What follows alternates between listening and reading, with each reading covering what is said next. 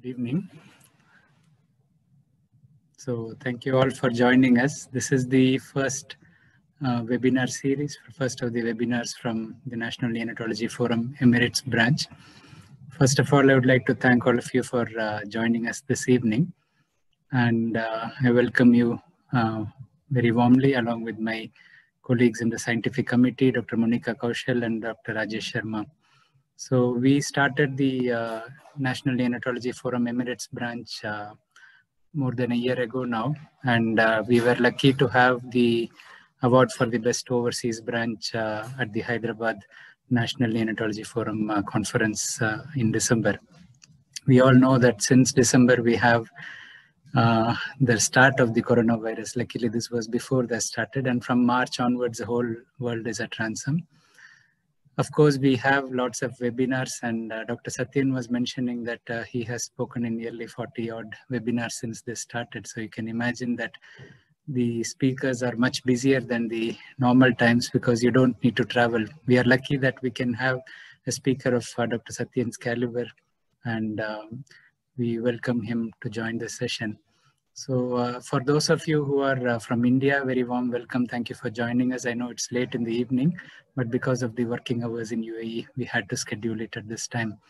And I would like to introduce the National Neonatology Forum to the colleagues who are from Middle East and other regions. So it was founded in India with the view to propagate neonatology in the mid-80s, and it's been a very strong support to neonatal care all over India. And the Emirates branch is continuing with the same passion to keep education at the forefront. And we have a great team here, and Dr. Rajesh and Dr. Monica have been at the forefront of establishing this, and we have a great team along with us as well. And we have a Facebook page now for the National Neonatology Forum Emirates chapter, Emirates branch, and I would like you to visit the page and join us as well. So without much ado, I know we have a very interesting topic waiting for us, and I would hand over to Dr. Monica Kaushal. All of you know her, and for those of you who are not familiar, she is a consultant neonatologist. She has been in Dubai for quite a long time now, and she trained from Postgraduate Institute of Medical Education and Research, Chandigarh, for her MD Pediatrics, and she did her DM Neonatology in AIMS. She also did her honorary fellowship from the Royal College. She has completed diploma in neonatology in Southampton University, UK. So she is very passionate about teaching and education. So Monica, please take over, and I would request you to start the session and introduce Professor Satyan. Thank you, Sridhar, for a kind introduction. First, the housekeeping rules. So please keep everyone mute. And the chat is only for if you have any problems facing in hearing or something. But the question answer, which will be at the end of the session, should be in the question answer part only. Because we will not be able to see the questions put in the chat box. And secondly, at the end of the sessions, we will have a survey. So we need to complete the survey, and then only the CME will be sent to you through email after 10 days of this. And with the housekeeping, now I would like to introduce Dr. Satyan, which I think he needs no introduction. But I would say I'm not a product of circumstances. I'm a product of my decision and hard work. That's what we can say for Dr. Satyan, the minimum which we can say. After doing his MD from India, he moved to US and he did his residency in New York, following which he did his fellowship. And after that, he didn't stop. And we all know that he has done lot of research on physiology transition of the newborn. And that's very important, and that's how we are using our resuscitation guidelines from his research. And he's a principal investigator now, running a multicentric trial on milrinone in PPHN in diaphragmatic hernia. And he's been doing a lot of work on oxygenation of the term and preterm babies. And also he has done a lot of work on this newborn congenital heart screening. So welcome, Dr. Satyan, and we really appreciate that you took time, and all of us are keen to hear you. Thank you. Thank you, Monica. Thank you, Dr. Kalyanasundaram and Dr. Sharma and Dr. Fikri. It's a pleasure to be here. I hope you can hear me well. Yes.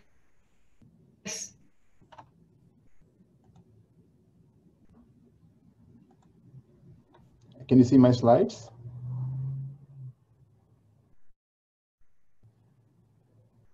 Yes, Dr. Satyan, we can see. Okay, thank you so much. First of all, let me start by congratulating NNF UAE for receiving the award at the meeting in Hyderabad. That's really a great achievement, and I congratulate you all for the hard work that went behind it. I also thank Dr. Kaushal for her kind introduction. And without wasting much time, let me get on to the topic. So the topic is on management of PPHN, or persistent pulmonary hypertension of the newborn. And I want to focus on what the fetus can teach us. And what the fetus really does is it helps us focus less on oxygen saturation and more on how to keep the heart happy. Because the heart is the key organ that dictates outcomes in PPHN. And we need to make sure that we do not stress the heart. And that's the key behind managing PPHN. So I don't have any conflicts of interest. So we all know that the fetus survives 9 months of pregnancy with pretty high pulmonary blood pressures and with very low pulmonary blood flow. How does this happen? So here there's a depiction of fetal circulation. This diagram is different from what you see in textbooks. What I have shown here is on the y-axis or the vertical axis, you have vascular resistance. So the organs that you see up here, such as the fetal lungs, have high pulmonary vascular resistance, and the organ that you see down here, the placenta, has a low placental vascular resistance. So you know the basic principle is that blood follows the path of least resistance, so it always moves away from the organ of high resistance, which is the lung during fetal life, to placenta, which is the organ of gas exchange during fetal life. And that's what keeps the fetus going in utero. So how does the fetus survive such low pulmonary blood flow? The first thing is that the pulmonary blood flow can be low because lung is not the site of gas exchange and placenta is the site of gas exchange. 2, the right ventricular afterload bypasses the lung and goes through the ductus arteriosus and enters the placenta. For that reason, there is very minimal right ventricular stress during fetal life. Similarly, having a high hemoglobin F and high cardiac output can maintain oxygen delivery despite low PO2. Remember, the PO2 in a fetus is only 25 millimeters of mercury. And despite that low PO2, the baby can survive really well during pregnancy. Moving along, the left ventricular afterload is also low because it's supplying the placenta, which has low pulmonary vascular resistance. And because of all these reasons, the fetus is singing a tune, don't worry about low PO2 and be happy with less cardiac stress. And that's why the fetus remains well for 9 months of pregnancy and thrives well despite low PO2 levels. So once the baby is born, the umbilical arteries are clamped and the systemic arterial resistance goes up. So if you look at the vascular resistance now, the systemic resistance is up here high, and the lungs, after ventilation, the pulmonary vascular resistance drops, and now the blood follows the path of least resistance, which is the lung. And hopefully, if we stay healthy without getting any diseases, this pattern of low pulmonary vascular resistance and high systemic vascular resistance continues for the rest of our lives.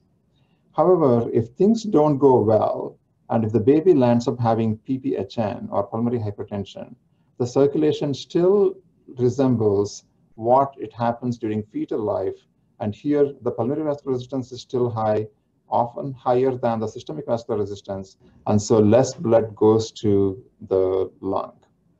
Initially, the ductus arteriosus is open, and because of that reason, the right ventricle is able to shunt blood right to left across the ductus arteriosus, and for that reason, the baby is able to survive without causing too much of right ventricular stress. But eventually, the ductus arteriosus closes, and when that happens, there is right ventricular hypertrophy, and that leads to right ventricular failure. and that's not a good sign in PPHN. So if there is right ventricular afterload that's excessive, there is stress and failure, and the heart is not happy, and that's not a good sign in PPHN, and that's something we need to monitor carefully while dealing with babies with PPHN. So in addition, during PPHN, we go through a vicious cycle. I mentioned to you that there is pulmonary hypertension, there is increased pulmonary vascular resistance, there is pulmonary vasoconstriction, and remodeled pulmonary vasculature. Because of this reason, there is deviation of the interventricular septum towards the left, and because of that reason, there is bowing of the interventricular septum with reduced left ventricular preload, in turn causing systemic hypotension. This in turn leads to myocardial ischemia due to poor coronary perfusion, and that leads to stretch of the cardiac myocytes and reduced RV contractility and reduced pulmonary arterial flow, and this in turn leads to the vicious cycle of pulmonary hypertension. The only way to break this cycle is to use a selective pulmonary vasodilator, and one of the examples we have is inhaled nitric oxide, and the second possibility is to use a selective systemic vasoconstrictor. But unfortunately, we don't have a really good agent, and that really causes problems while managing babies with PPHN. The real important factor to remind ourselves while managing babies with PPHN is to avoid excessive stress on the myocardium. So we all know that during fetal life, we have physiological pulmonary hypertension. We go through normal transition, and the hypertension is resolved, and the baby does well with increased blood flow to the lungs. On the other hand, if there is asphyxia, hypoxia, acidosis, hypothermia, hyperviscosity, atelectasis, or any kind of lung disease, this normal transition that you expect during birth does not happen, and the abnormal transition leads to persistence of the pulmonary hypertension that occurred during fetal life into the neonatal life, and that's why this condition is called persistent pulmonary hypertension of the newborn. So what are the causes of PPHN? There are several causes of PPHN that are outlined here with the mnemonic tachypnea.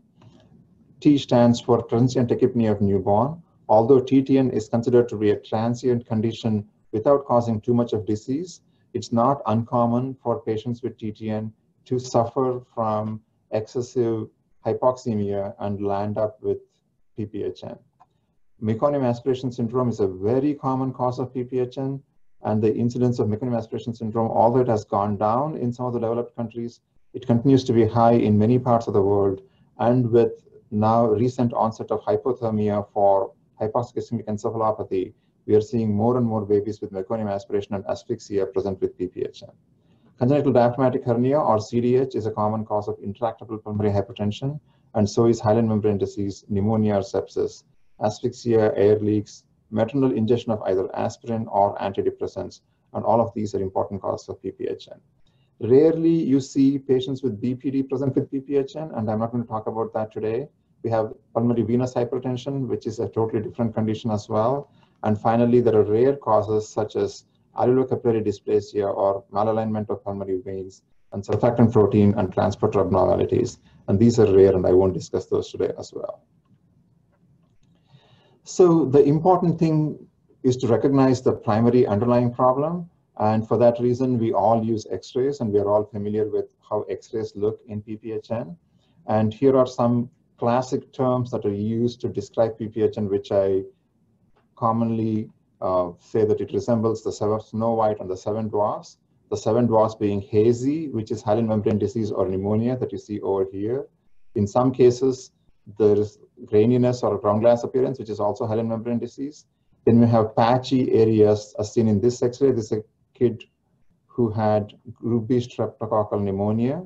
Streaky X-rays are suggestive of transient tachypnea of newborn. Here you see sunburst appearance with lots of streakiness and fluid in the minor fissure, and these are features of transient tachypnea of newborn. Then you have meconium aspiration syndrome, hyperexpanded lung with fluffy infiltrates that you see in this condition. Then you have air leaks, bubbly appearance with pulmonary interstitial emphysema, and in some cases, totally black lungs due to idiopathic pulmonary hypertension or occasionally tetralogy of Fallot. And finally, in some cases, you may have massive whiteout, which is the so-called Snow White. Here, it could be a complete collapse, effusion, chylothorax, or in rare occasions, massive cardiomegaly. This X-ray, in fact, happens to be a case of massive cardiomegaly due to Epstein's anomaly. And you can see little areas of the lung which look normal here. This is a massive heart secondary to Epstein's anomaly. So moving along, what do we do in the delivery room? Say, for example, you're called to the delivery of a baby with diaphragmatic hernia. How will you prepare for this delivery? It's important to know accurate antenatal history as to how big the hernia is and how small the lungs are. And in addition, many places now have started using delayed cord clamping in the management of these cases, especially diaphragmatic hernia. There are ongoing trials in Denver, Philadelphia, and in Europe looking at the effect of delayed cord clamping in babies with diaphragmatic hernia, and that appears to be feasible, although we do not know exactly how beneficial it is. The next thing to make sure in cases of diaphragmatic hernia, as we all know based on all the multiple choice questions we have answered in our boards, we need to avoid back mask ventilation while managing these patients. Next, we need to tolerate pulse oximetry, which is preductal in the right hand between 85 and 95% in the delivery room. We also need to avoid excessive PIP in babies with diaphragmatic hernia because their lungs are small, and avoid PIPs over 25 and try using low PEEP in these babies. Obviously, we need to intubate many of these infants and also start orogastric tube suction. Typically, we initiate resuscitation with 50% oxygen in babies with diaphragmatic hernia, mainly because they have such severe pulmonary hypertension. And then if persistent bradycardia with pulse ox less than 80% at 5 minutes, we continue to increase oxygen. Recently, a protocol was published by Children's Hospital of Philadelphia where you start similar guidelines with FiO2 of 50%, with gentle ventilation, with low PIP. At UC Davis, in my institution, we use low PEEP, somewhere between 2 to 3 while managing babies with congenital diaphragmatic hernia. And subsequently, if there is persistent bradycardia, we increase the oxygen to 100%. But if there is no bradycardia, we continue at 50%. But if pulse ox remains below 80% at 5 minutes of life, we go ahead and increase the FiO2 in small increments of 10% until we achieve adequate saturation above 85%. So this is the key to managing babies with diaphragmatic hernia in the delivery room, because in diaphragmatic hernia, the lungs are small. We don't want to beat up the lungs, and we need to be gentle while handling these lungs. So the key to remember with oxygen is that the important factor is preductal oxygen. That is because the brain and the heart are supplied by blood supply from the aorta before the ductus arteriosus. And for this reason, it's important to monitor the preductal oxygenation closely and consider postductal oxygenation to be reasonably okay as long as the SATs are above 70% if the baby has good urine output and the baby has normal lactate levels. Just give me a second.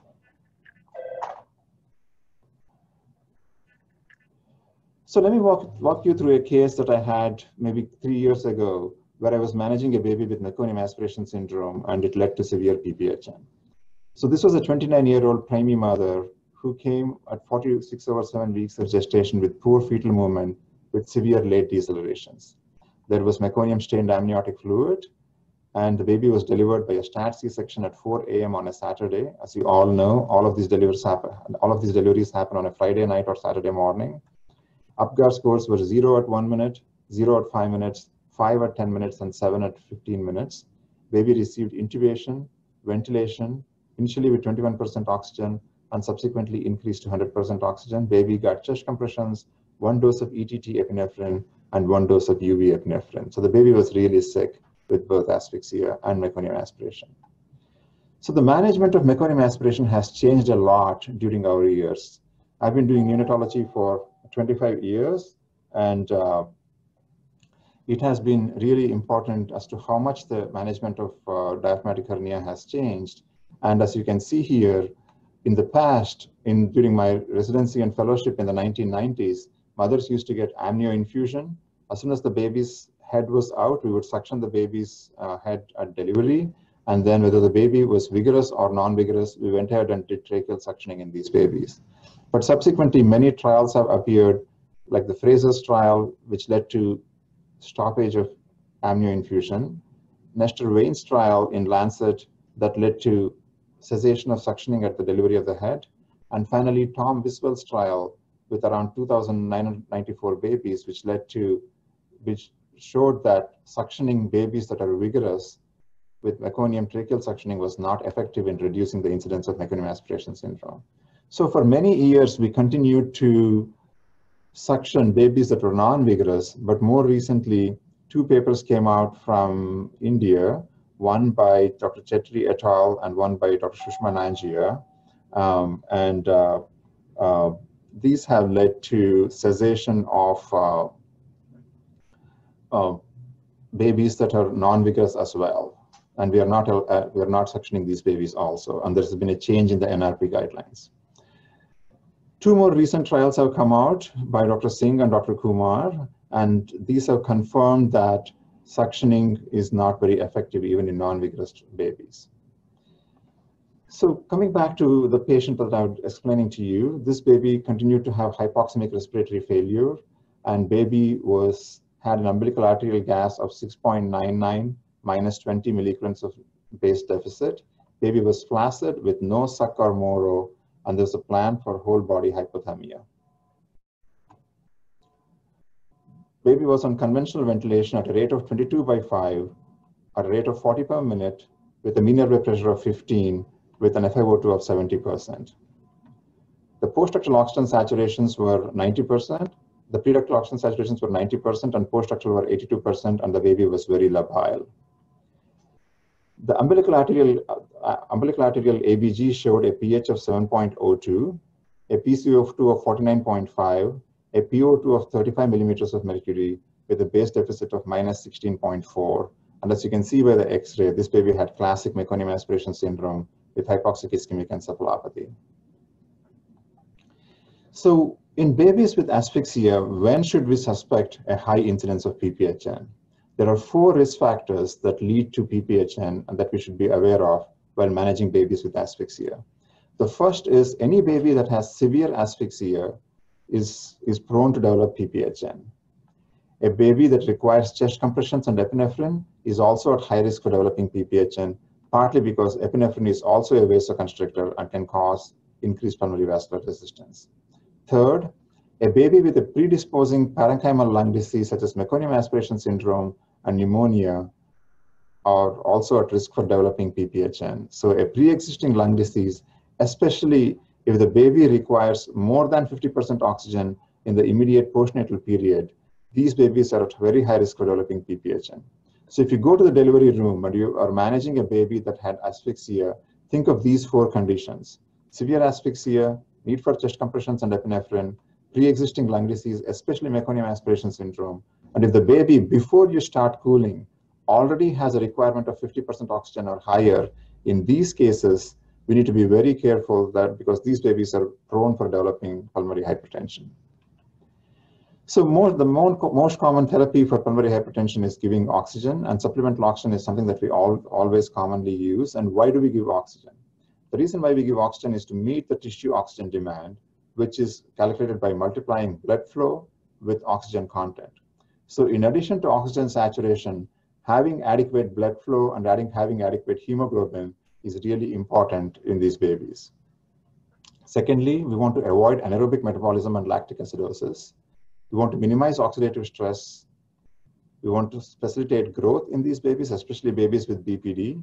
And finally, we want to avoid hypoxic pulmonary vasoconstriction, because hypoxia is a very powerful pulmonary vasoconstrictor, and we need to make sure we avoid hypoxic pulmonary vasoconstriction. So what causes hypoxic pulmonary vasoconstriction? This is a classic study done in 1966, before many of you in the audience were born, when Abe Rudolph, the eminent cardiologist in San Francisco, he took a bunch of newborn calves and showed that when the PO2 goes below 45 to 50 millimeters of mercury, there's a huge increase in pulmonary vascular resistance, causing hypoxic pulmonary vasoconstriction. On the other hand, if the PO2 remained between 60 and 80, the pulmonary vascular resistance was low. But if the PO2 went up higher than 120, there was no further reduction in pulmonary vascular resistance. So what he showed us was hypoxia causes pulmonary vasoconstriction, normoxia causes pulmonary vasodilation, but hyperoxia does not cause additional pulmonary vasodilation. We have done similar studies in lambs, and we have shown that maintaining oxygen saturation preductal between 90 to 98 results in very low pulmonary vascular resistance in various models of lung disease. And becoming hypoxic below saturations of 85 especially results in severe increase in pulmonary vascular resistance. So this is the range we use while managing babies with PPHN. The other thing to remember is that a combination of perinatal asphyxia with postnatal hyperoxia increases the risk of HIE. One of my close friends, Vishal Kapadia, has shown that on the first blood gas that you get after an asphyxial episode, if the blood gas had high PO2, especially above 115 millimeters of mercury, the risk of that baby developing hypoxic ischemic encephalopathy was much higher. So avoid PaO2 above 100 millimeters of mercury in the immediate postnatal phase following resuscitation of any baby that had asphyxia and required resuscitation, because a combination of postnatal hyperoxia along with perinatal asphyxia increases the risk of HIE in these babies. So once the babies are diagnosed with HIE, many of us institute whole body cooling, and that's a very important step, especially, but you need to remember that deep cooling below 33 degrees centigrade can exacerbate pulmonary hypertension and worsen oxygenation. And that's why it's really important to maintain cooling between 33 and 34 degrees centigrade, preferably at 33.5 degrees centigrade core temperature. So these are some results from Dr. Sita Shankaran's trials on hypothermia. And what she has shown is that if you cool babies to 33.5 degrees centigrade, the incidence of PPHN is around 25%. On the other hand, if you cool babies down to 32 degrees centigrade, the incidence of PPHN is much higher at 34%. In other words, 1 out of 4 infants with HIE undergoing hypothermia, standard hypothermia, have PPHN. On the other hand, if you do deep hypothermia to 32 degrees centigrade, 1 out of 3 infants has PPHN. So this is really important to remember. So when you're cooling babies for hypothermia, we need to make sure that we avoid deep cooling below 33.5 degrees centigrade. So moving along, what are the features of pulmonary hypertension? The classic feature is labile oxygenation and differential oxygenation. So what do we mean by labile oxygenation? Unlike babies that have congenital heart disease, babies with PPHN, the oxygenation keeps changing quite a bit. 1 minute, the baby might be satting 89 and 87, and the second minute, the baby will deoxygenate with sats in the 70s. And this goes back and forth, and such labile appearance is a classic feature of PPHN.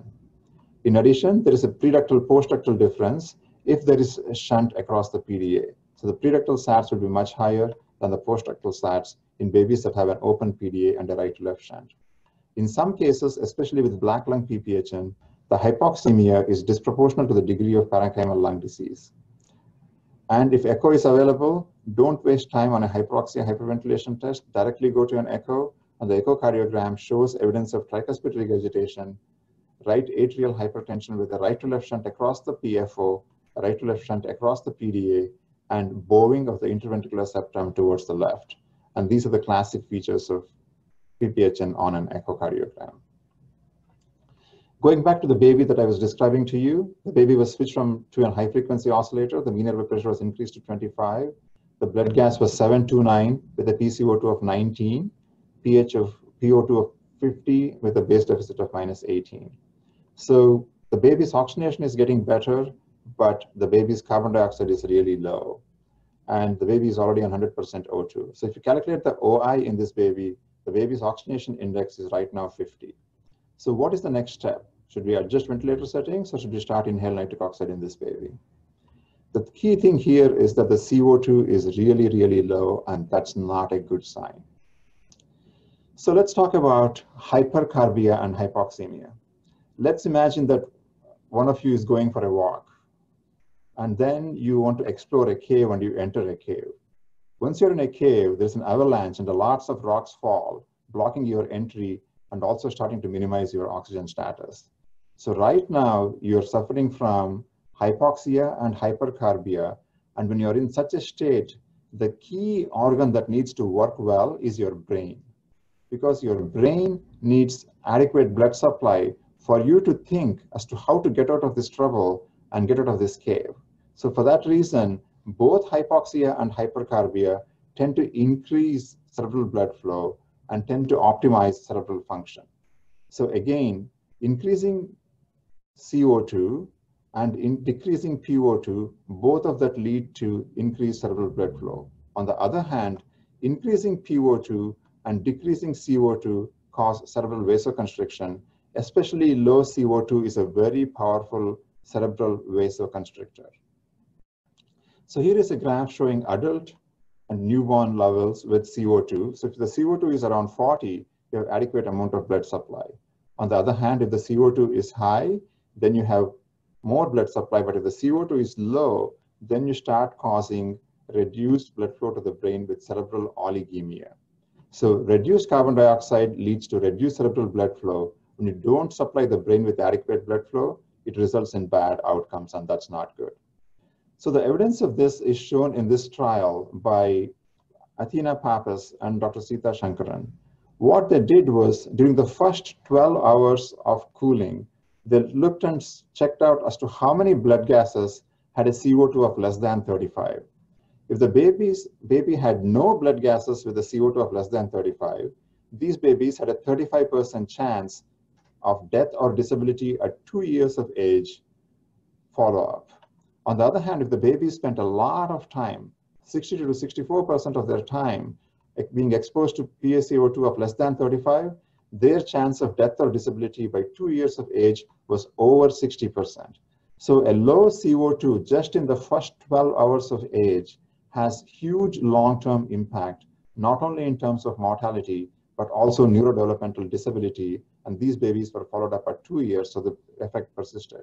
So it's really important to remember that we need to avoid low PCO2, especially less than 35 millimeters of mercury, when managing babies with PPHN that are being cooled for asphyxia. So I was a neonatology fellow way back in the 1990s, and the way we managed babies with PPHN at that time, when we didn't have nitric oxide, was to give them an infusion of sodium bicarbonate, beat the lungs up to get rid of every molecule of carbon dioxide, and you take up every molecule of oxygen. And it was not unusual for us to maintain babies with a pH of 775, PCO2 of 22, PO2 of 212, with a positive base excess of plus 9.5. For those of you in the audience who are as old as I am, I'm sure these gases are very familiar to you, and it was not uncommon for us to manage these babies this way. So what we were trying to do is to make this poor baby's lungs and heart run so fast that the baby had to maintain high PO2s in this range and low CO2s in this range. And along came a new concept called as gentle ventilation. And in gentle ventilation, what is done is that the PO2 target is lowered all the way to 50 to 60, and the PCO2 target is all the way increased to somewhere in the 50s and 60s, 40s and 50s. And for this reason, this is considered to be lung protective ventilation. And the person singularly responsible for promoting this is Dr. Jen Wong from Columbia University in New York, who promoted gentle ventilation, and he called it tolerable hypoxemia with preductal SATs between 90 and 97 with PO2 between 50 and 80, and permissive hypercapnia with PCO2 in the 50 to 60 range with pH above 725. And this approach minimizes cardiac stress and keeps the babies happy. And if the heart is happy, the baby is happy, and the baby does well. So it's always important to focus on the heart. So what is the role of cerebral and pulmonary circulation in these babies, and what's the effect of hemoglobin, pH, and PaCO2? It's important to know that low hemoglobin increases blood flow to the brain, and high PCO2 increases blood flow to the brain. On the other hand, low CO2 improves blood flow to the lung, so the brain and the lung behave in exactly opposite directions as far as CO2 and pH are concerned. So we have done some studies in the lambs to show that if you follow the approach of a fetus where you maintain high hemoglobin in the 14 to 17 gram range and also maintain high CO2, you'll end up getting a lot of blood flow to your brain. And so maintaining a CO2 between 50 and 60 while managing PPHN ensures that there is lots of blood supply to the brain. On the other hand, anemia and is a big factor in causing reduced blood flow to the lung as well. So a combination of anemia with low CO2 tends to reduce blood flow to the lung and exacerbates PPHN. So it's prudent while managing babies with PPHN to maintain hemoglobin at least above 10, if not higher, and to avoid very low CO2 values. So the general outline is that while cooling babies with PPHN, maintain PaO2s in the 50 to 80 millimeters range, maintain PCO2 when it's corrected in the 45 to 50 millimeters of mercury range. But if you're not managing with hypothermia, this is regular PPHN without HIE, you can go on your CO2 all the way up to 51 to 60 millimeters of mercury, but always maintain a pH above 725. So the next agent that we commonly use while managing babies with PPHN is surfactant. And Dr. Konduri, one of my close friends who has done a lot of work in this area, has stated that in the presence of lung disease and PPHN, all causes except idiopathic or black lung PPHN, administration of surfactant was associated with a 3-fold reduction in the need for ECMO or death.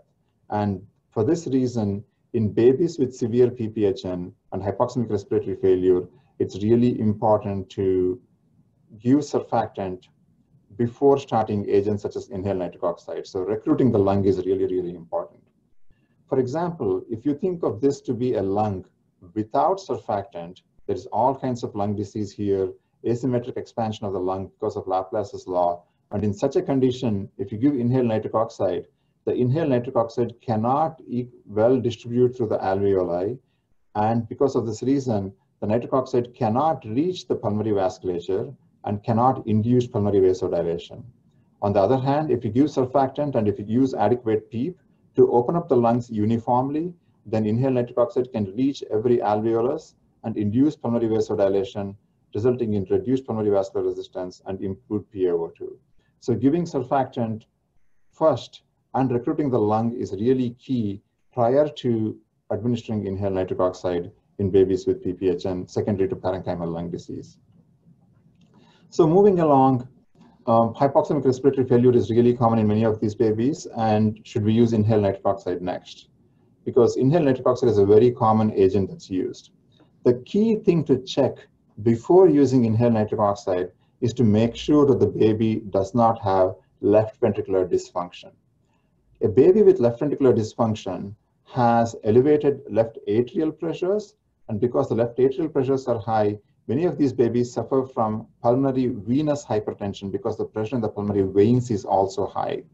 So when this happens, if you go ahead and give inhaled nitric oxide to these babies, inhaled nitric oxide opens up the arterial side of the circulation and pours a lot of additional blood into the lung, but the pulmonary venous hypertension and the dysfunctional left ventricle prevents this blood from draining back to the heart, and for that reason, these babies develop pulmonary edema and their lung function deteriorates.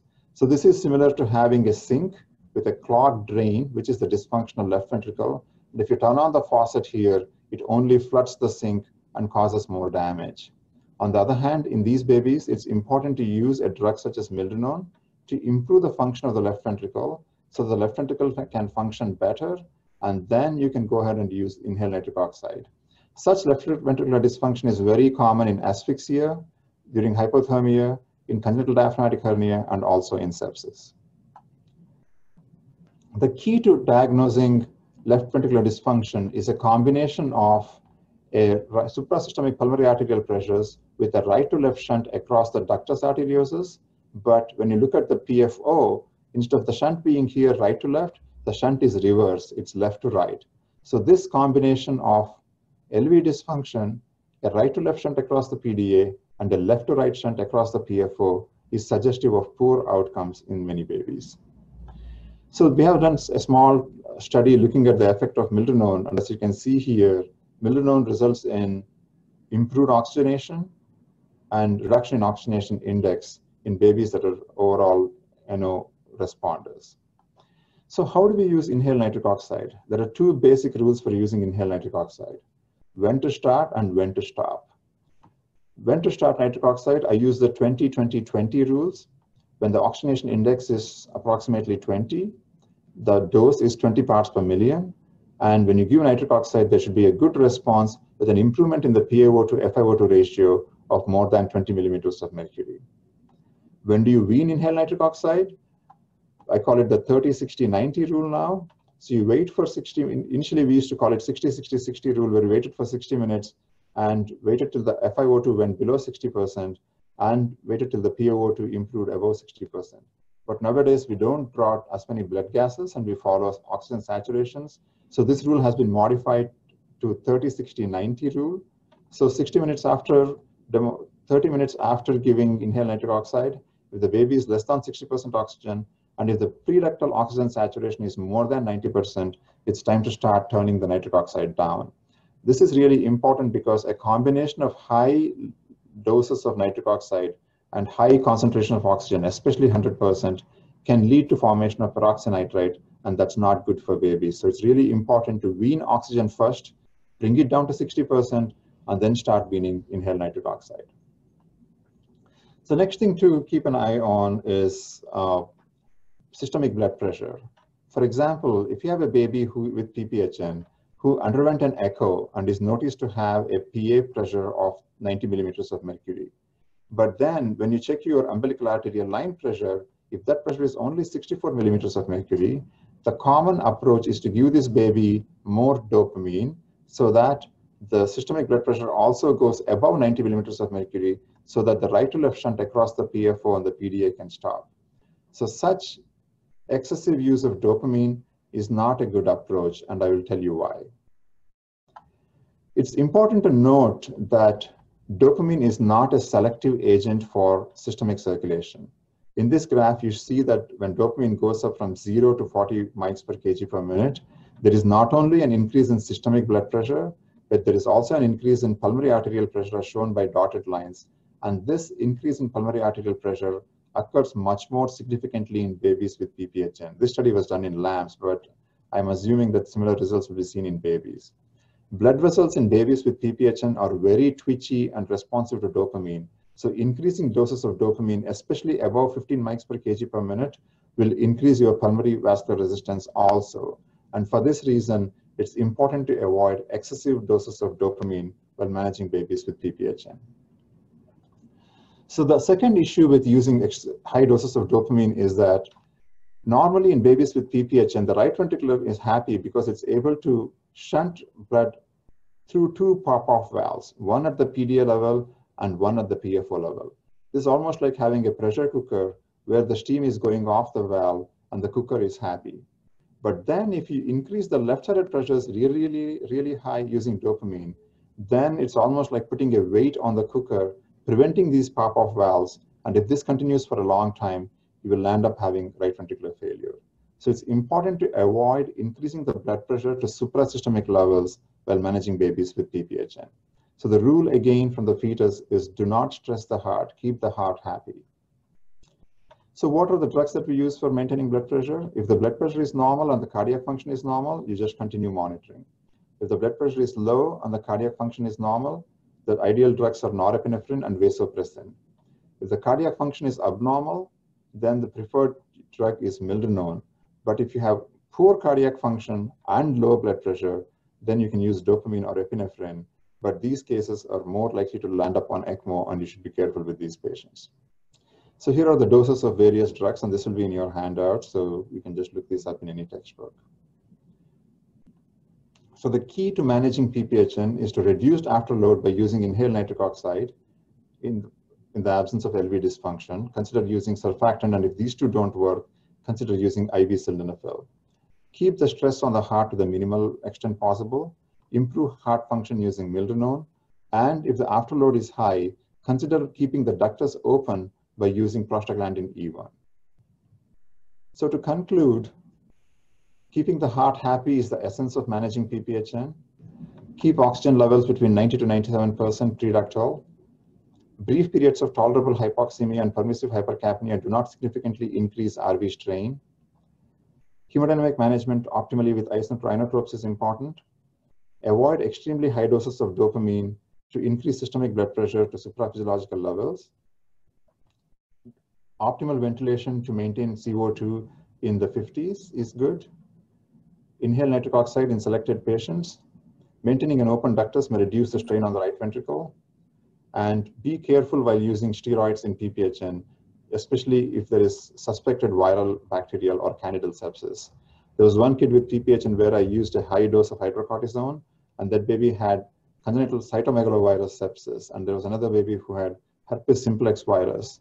And these infections really exacerbate when you use high dose steroids. So be careful while using steroids. Make sure that there is no infection. And also to conclude, there are a lot of similarities between food and oxygen. We know for a long time that we have always craved for food. And for that reason, now we have too much of food and we don't know how to deal with it. But on the other hand, it's important to remember that starvation is equally bad. And so both hypoxia and hyperoxia are bad for babies. So starvation and hypoxia can be lethal. And it's very clear from the support trial and other studies, Boost, etc., that extreme hypoxemia with SATs below 85% and severe acidosis with pH less than 725 can give rise to problems and cause death in babies with PPHN and should be avoided. At the same token, we are used to dealing with mild hypoxia throughout our lives. By destiny in utero, every single one of us were hypoxic when we were a fetus. Our PO2 was 25 millimeters of mercury and our body knew how to deal with it. Through disease, if you and I develop a pneumonia, we will become hypoxic and our body knows how to deal with it to a certain extent. By desire, if we climb up the Mount Everest, we will be hypoxic and our body knows how to deal with it. On the other hand, there is no natural cause for hyperoxia. And there is only one cause for hyperoxia, which is iatrogenic. Unless you and I give more oxygen to these babies, they will not become hyperoxic. And the poor body, from an evolutionary standpoint, is not attuned to deal with hyperoxia the way it is attuned to deal with hypoxia. So oxygen is a drug, so try to use it judiciously. And I thank you, and I'm happy to take some questions.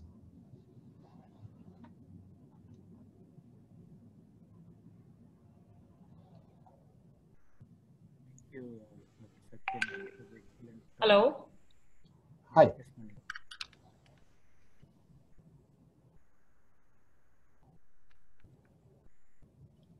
Thank you, Dr. Satyan. And I would say that we are what we repeatedly do. Therefore, excellence is not an act, but a habit. That's for you. And let me tell the audience as well that these all cartoons which he had shown were made by him. So, and we all use them, all his efforts we are using every day. So can we open the house for questions? Can you put Dr. Satyan on the screen as well? And Sridhar?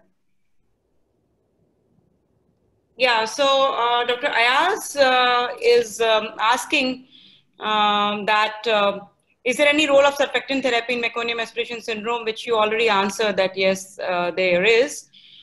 And then another question is by Dr. Jagan Mohan. Most of the asphyxia babies will have a severe metabolic acidosis and hypocarbia. Is it okay to take corrected PCO2? Corrective PCO2 in the sense correcting for temperature or correcting the CO2? That's what he has written. I don't know what does he mean. Is it okay to take corrected PCO2? Yes, so let me share the screen for just 1 second, if I may. I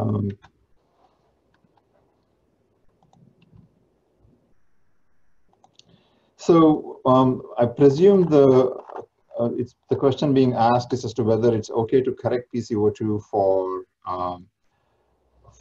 hypothermia. So we always correct PCO2 for hypothermia or the baby's body temperature. So there are two methods of analyzing CO2 during PPHN management during cooling. One is called the pH stat method, where you correct blood gases for the PCO2 for the temperature and then use that method. And the second method called as alpha stat method, where you always check blood gases at 37 degrees centigrade. All the trials have been done using the pH stat method. So correcting blood gases for baby's temperature is the right way to do in these babies, because that leads to slightly higher CO2 levels, and that provides more blood flow to the brain and causes more uniform cooling of the brain, and that's really important.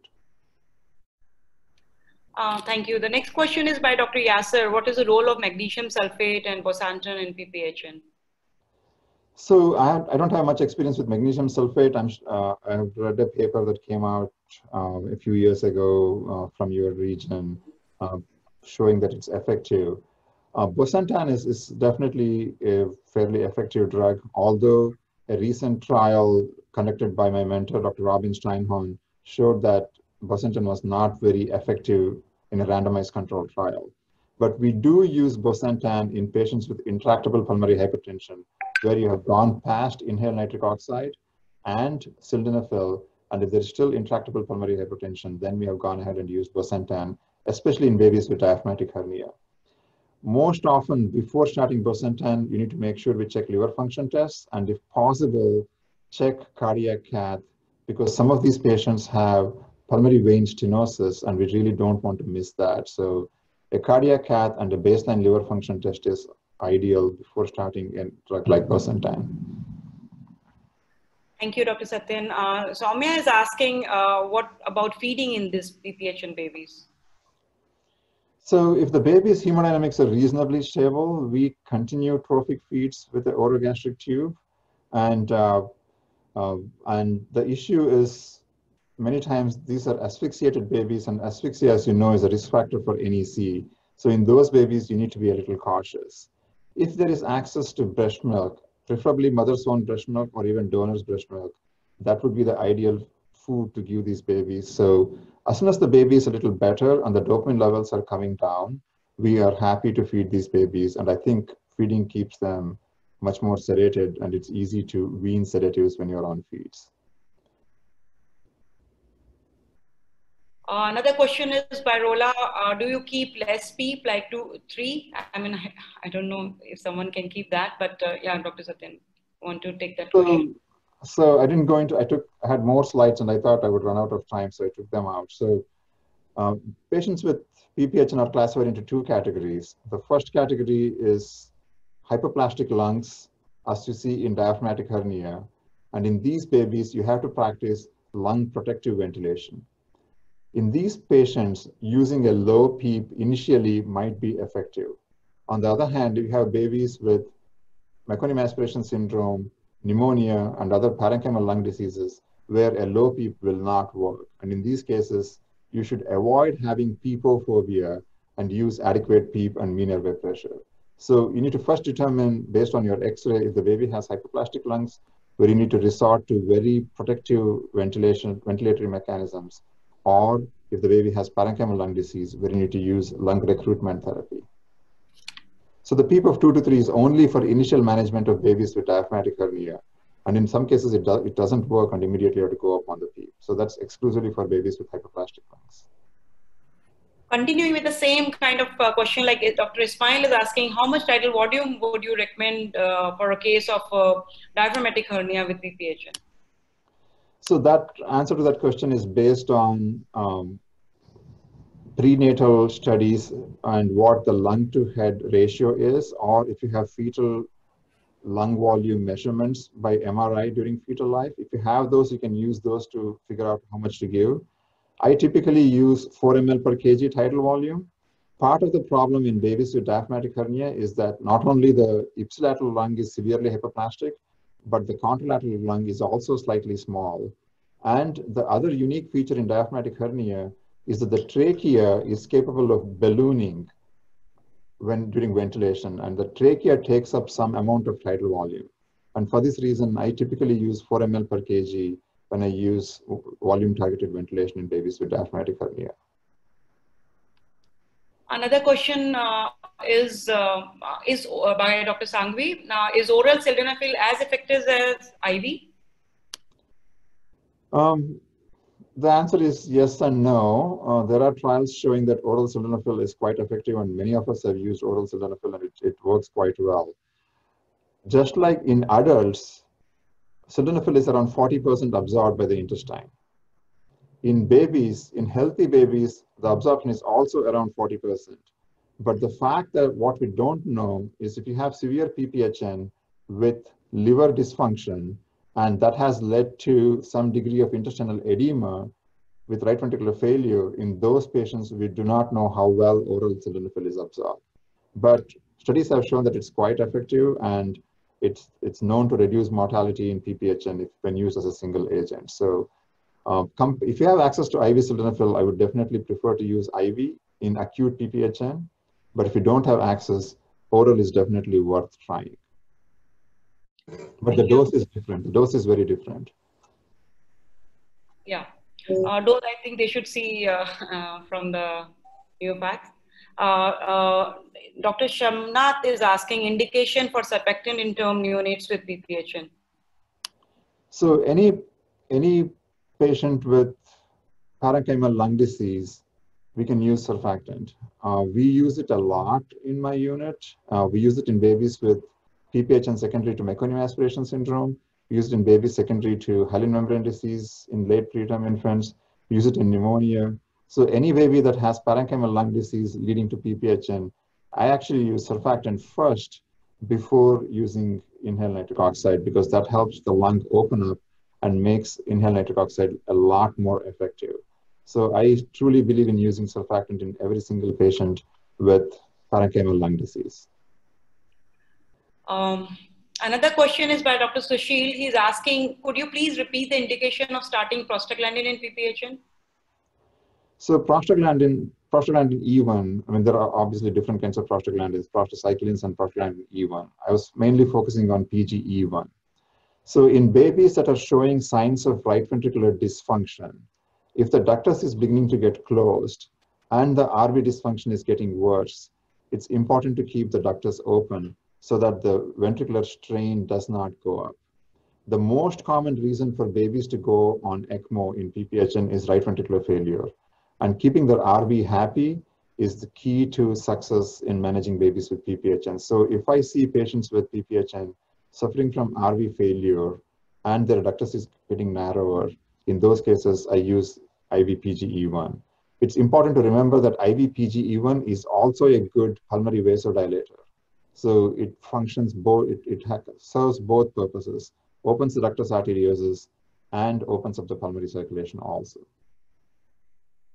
Another question by Dr. Abhijit is, what's your experience of pulmonary hypertension in established BPD? How to diagnose, especially because it's hard to detect echo, and how do you manage them? I think it will be a different... That will be another talk. So I purposely avoided BPD. I think we'll take it in someone, because it will be another full thing. So we'll take it another time. Yeah. Okay. By Shrish Bhatt, what are the saturation limits in preterm babies with PPHN? Shall we go with higher limits? So there are no trials of evaluating saturation targets in preterm babies with PPHN. As you all know, the CORD trial and some other trials that evaluated optimal oxygen saturation in preterm babies avoided or excluded babies with pulmonary hypertension. So we don't know the real answer to it. I personally use the same target range that I use in term babies. And what is recommended by Dr. Abman and his colleagues in the AHA circulation guidelines is maintaining SATs in the low 90s. So 91 to 95 is what most people use while managing babies with PPHN, with managing preterm babies with PPHN. But we do not have either animal studies or clinical studies evaluating the optimal oxygen saturation in preterm babies with PPHN. Dr. Handy Sabri is asking, any role of bicarb if you have a severe acidosis with the meconium aspiration and HIE and PPHN? So I often tell my residents that when they take their board exams, there are 3 answers that are always wrong in board exams. One is sodium bicarb, the second is formula feeds and avoiding breast feeds, and the last is doing a C-section. So just like anytime you're asked a question about bicarbonate, the answer is no. But practically speaking, all of us use sodium bicarbonate.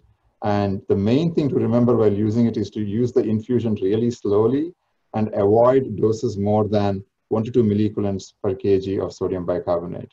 So if you have a baby with severe acidosis with significant Kussmauling and low PCO2, I do give them a small dose of sodium bicarbonate, but it's important to remember that large doses of sodium bicarbonate can cause intracellular acidosis and further depress the myocardium. So I probably use it 5 times in a year, which is fairly uncommon, but I do use it occasionally in the context the questioner was asking. Dr. Akash is asking role of vasopressin and prostacyclins in PPHN. So I think you answered one. Yeah. Yeah, prostacyclins, if you're referring to prostacyclin or PGI2, both inhaled and IV forms are used occasionally in intractable pulmonary hypertension, but you need to be careful about avoiding systemic hypotension with those agents.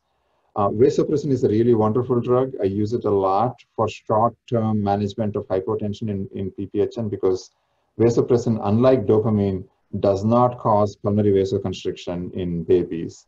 And so that's a huge advantage. But the problem with vasopressin is that many babies develop oliguria and significant hyponatremia. We just had a baby with a sodium of 124 with vasopressin use. So you should be really careful before you use vasopressin in babies with PPHN, but it is a good drug and lots of people use it.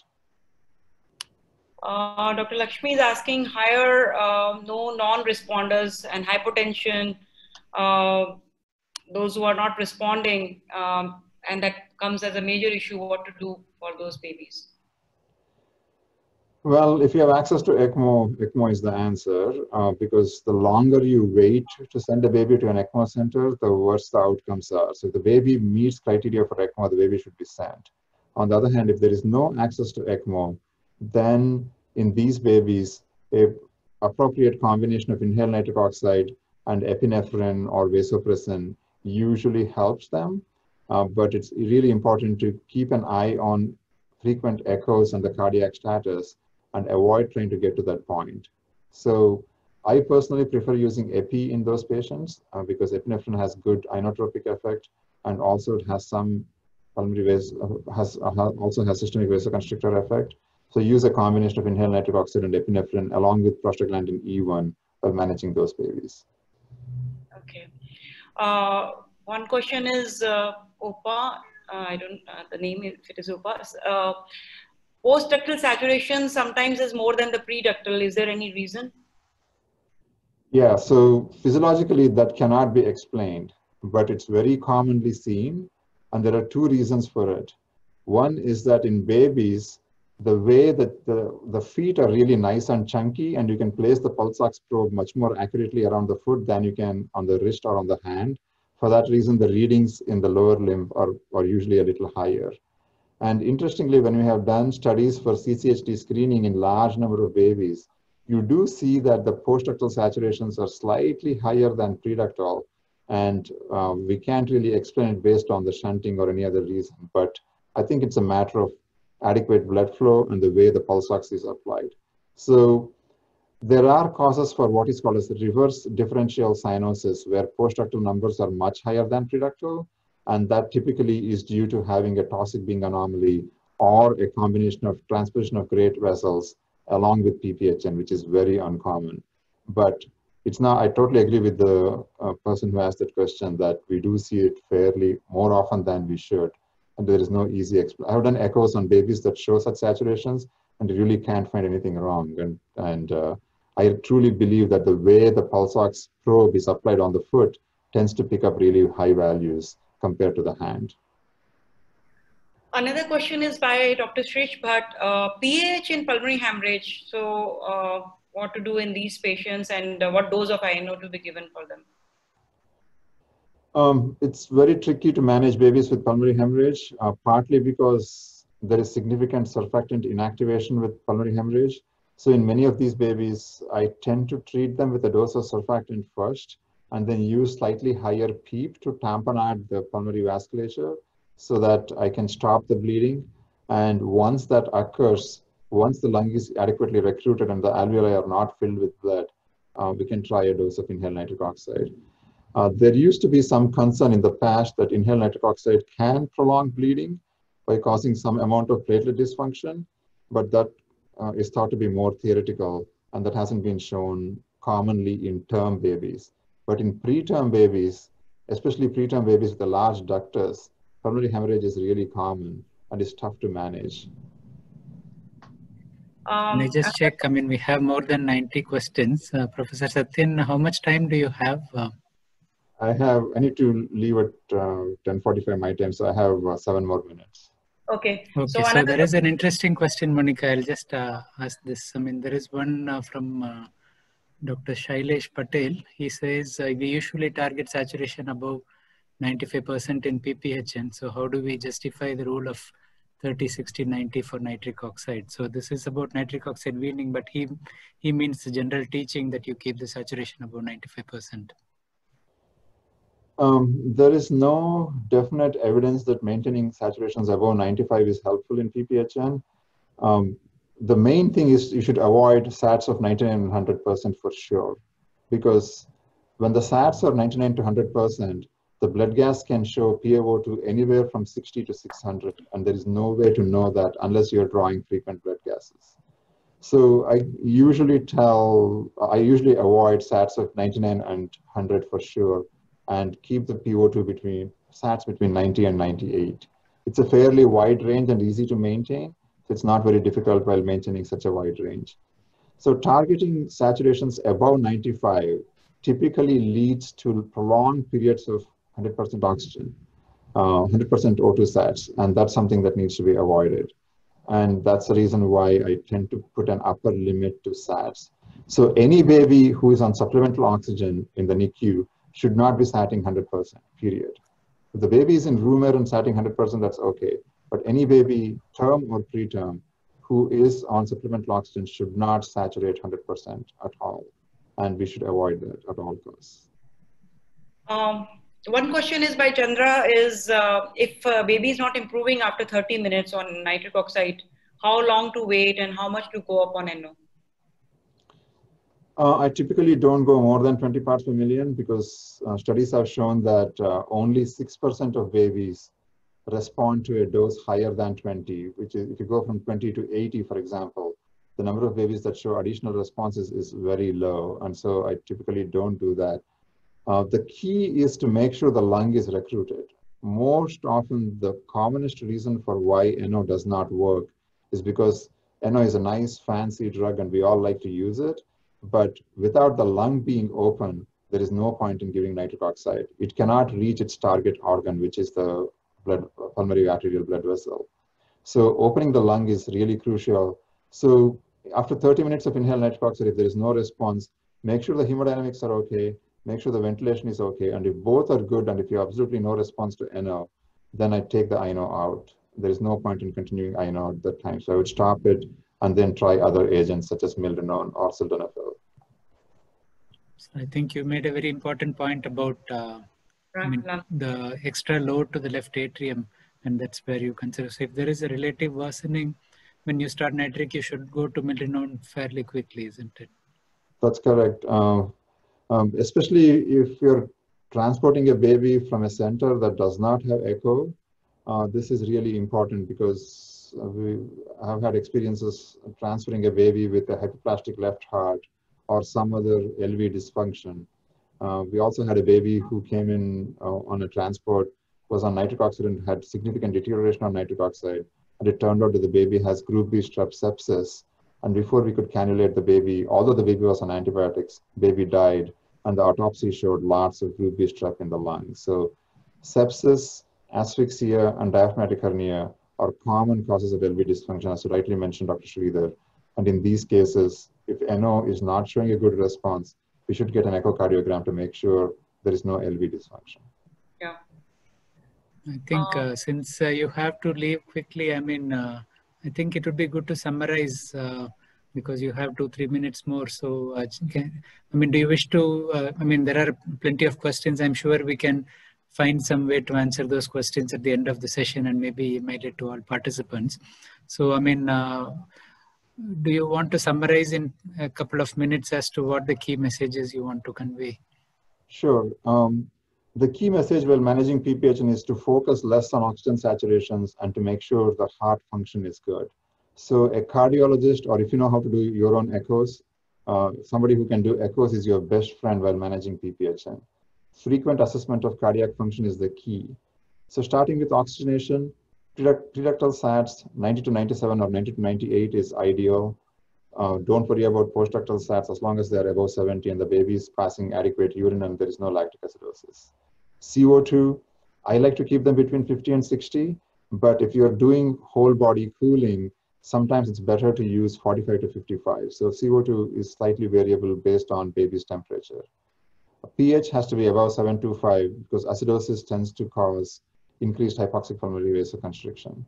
With regards to inhaled NO, start at 20 parts per million, and typically you see a fairly good response, especially if you recruited the lung with adequate PEEP and then gave inhaled nitric oxide, then it works really well. And in cases of parenchymal lung disease, either meconium aspiration syndrome, pneumonia, or RDS, give surfactant and then give nitric oxide. In many cases, after you give surfactant, you won't even have to give inhaled nitric oxide.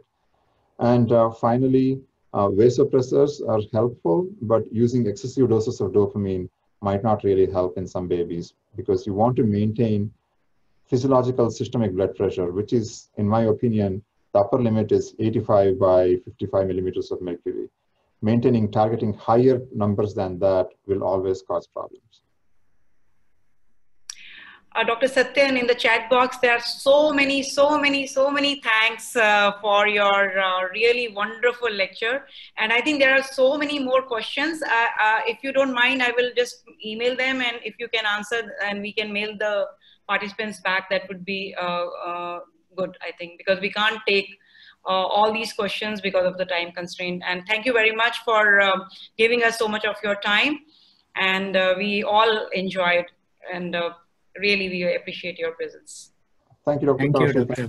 Thank you. And thank you, Dr. Sikri, for patiently waiting for me to finish. Thank you, and I'll talk to you later.